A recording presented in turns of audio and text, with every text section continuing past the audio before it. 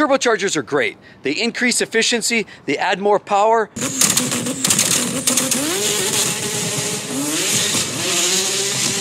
But are, in fact, they unreliable? Let's get into it now. Life's too short to drive boring cars. So I make no bones about it, I prefer turbocharged vehicles just because of the increased efficiency and more specifically, the increased performance. But not everybody's looking for that, and I want to share with you today the benefits of running turbochargers versus the benefits of running naturally aspirated, that's without turbochargers or forced induction, how the fundamental turbocharger works. I'll give you some examples of both types of vehicles that have found success either way, and I'll also be glad to share with you the bottom line, are they unreliable? Let's go. So which ones of these are turbochargers? Well, let's take a walk. No, this one's not turbocharged either, but the next one is. So is the next one. So is the Volkswagen. So is the van. So is the S-Class. So is the E-Class. And yes, the SUV, the BMW, and the Benz, as you can see, is V8 and it's twin turbocharged. So you're starting to get the theme here. Most vehicles today are turbocharged and transitioning into hybrid and turbocharging, and that's just the way it's going to be. But let's walk through the basic fundamentals of how a turbocharger works. Every vehicle right now, internal combustion engine, consumes fuel. It takes air, fuel, explosion, and then the exhaust leaves the engine. Then it typically goes down through the exhaust system and out the back. But now with the turbocharged vehicle, it leaves the engine, goes right away into a turbo, starts turning that turbo, the rest of the residual exhaust gases go out, but that exhaust gas turbine is coupled up to another turbine on a cool side that takes fresh air from the outside, and now it's turning because it's coupled and essentially regurgitates that fresher air now through an intercooler to additionally cool the temperature by dozens of degrees before it puts it back into the engine. So as you drive harder, the turbo spins faster, then you build boost even quicker. Of course, more exhaust goes out there. Added boost means more pressure and more power. So the obvious gains from going to turbocharging was they can go with a smaller engine, less cylinders, with a turbocharger and produce actually more output than an outgoing, say, larger engine. For example, you can go with a small displacement 4-cylinder turbo engine and makes more power than an outgoing V6 that was naturally aspirated before it. It would clearly make better fuel economy, and as well, in general cases, it produces a better torque band and gives you better drivability at lower RPMs. All of this while trying to save the environment and reduce the harmful emissions to the sky. That's what they say anyway. For example, we have a Ford Escape here, and I'll give you the example of some engines that were available.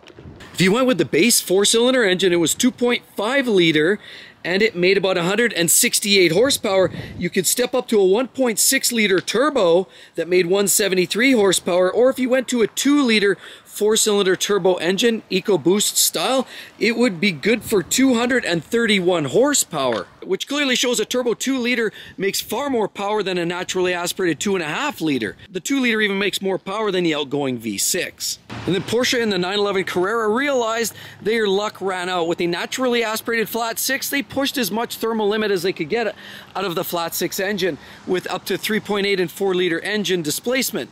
Then they had to go to something a little newer, and in 2016, when they introduced the 991 Generation 2, is when they finally introduced a 3 liter twin turbo flat 6 for the naturally aspirated car. Yeah, that's right, it was turbo, but it wasn't the turbo car. That's because they needed to bring more power, more efficiency to the game, and they were out of steam with the naturally aspirated layout. So performance and efficiency are certainly better out of a turbocharged car, but what are some of the drawbacks on those vehicles?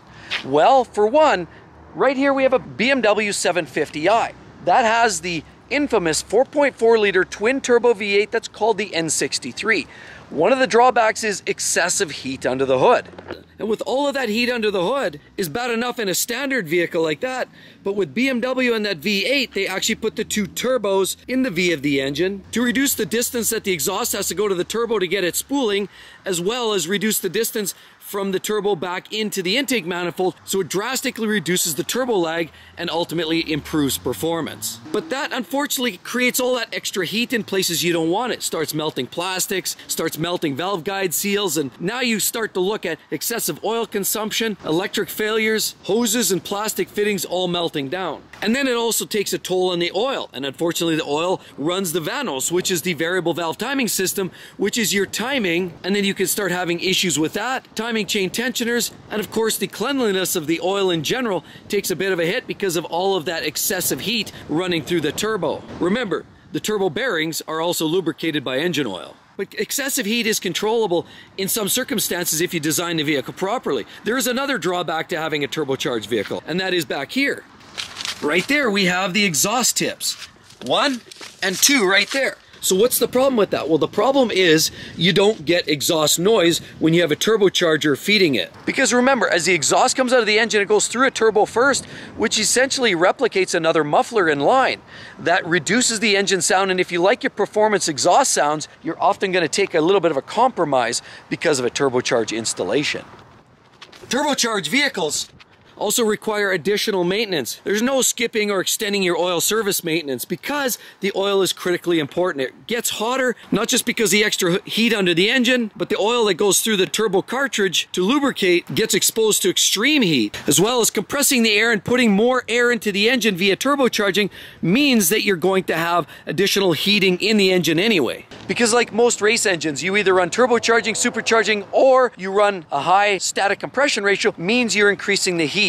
Heat through the engine, heat on the turbo, heat throughout the system in general means it's much more important to take care of your maintenance and in short order.